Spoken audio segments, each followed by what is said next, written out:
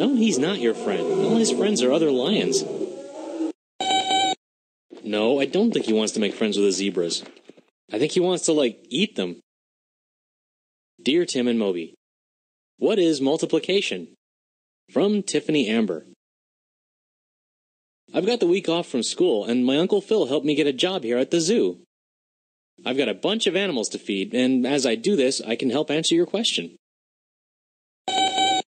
Yes, and Moby, as always, will be helping. Anyway, multiplication is like a shortcut that helps you solve really long addition problems.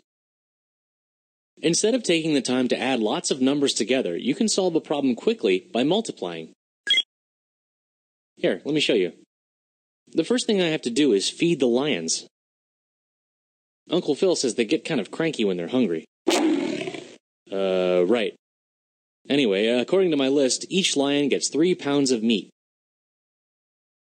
There are 5 lions in this habitat, so I have to figure out how much meat I need in total. I can't just throw 100 pounds of meat in there. The lions might get sick. I have to find the exact number. There are 5 lions. Each one gets 3 pounds of meat. Count them up, and you'll see that I need 15 pounds of meat. See, this is really a multiplication problem. You can write it out this way. 5 times 3 equals 15. The numbers you're multiplying, the 5 and the 3, are called factors. And the answer, 15, is called the product. Okay, Moby, toss them in there. Okay, next up are the dolphins. It says here that each dolphin gets 4 fish. Let's see, we got 6 dolphins. And if you wanted to solve this as an addition problem, you could write it out as 4 plus 4 plus 4 plus 4 plus 4 plus 4. But it's easier to solve the problem if you think of it as 6 sets of 4 fish. 4, 8, 12, 16, 20, 24 fish. So 6 times 4 equals 24. Here you go, guys.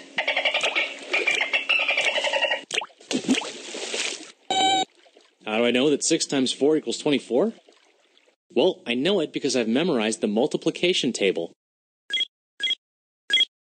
It's a chart that tells you the answer to every multiplication problem where the factors are less than 10 or 12, depending on how detailed you want to get.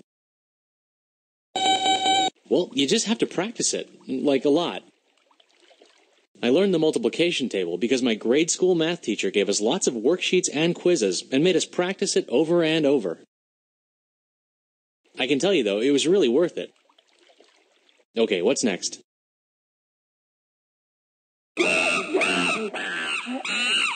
We've got 3 chimps, and they get 7 bananas each.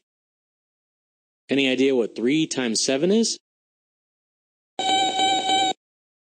Well, let's see. 7 plus 7 is 14, plus 7 equals 21. Okay, Moby, 21 bananas, please. 7, 14, and 21 are all multiples of 7. That means each one is the product of 7 times another number. Okay, I'll knock it off. But I think that's a good start. You'll be multiplying like a pro in no time. Now what's next on the list? Feed Moby 1 million Energon cubes. Well, this isn't Uncle Phil's handwriting.